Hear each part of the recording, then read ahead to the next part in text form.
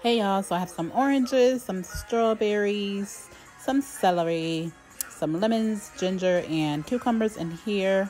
And I'm just going to juice that. And I have some hard-boiled eggs, and that will be my breakfast for next week. All right, so for meal number 2, I'm going to season these asparagus, put them in the oven.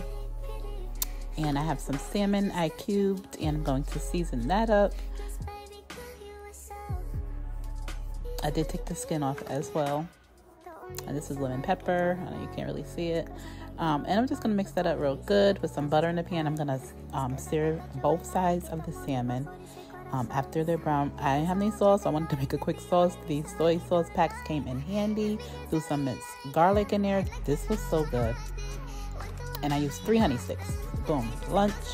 So I am sauteing some onion and garlic. This is my last meal for the week. I'm just going to brown up this ground beef, season that bad boy up.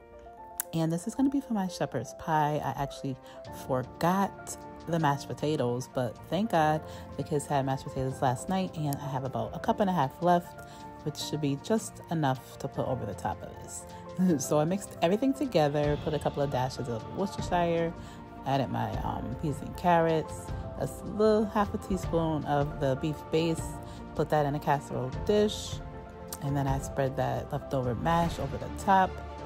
And like I said, it was just enough. Sprinkled some of that extra sharp cheddar and baked it, and this is it. Hey y'all, happy Sunday. So I'm on day 10 of my 30-day weight loss challenge for myself.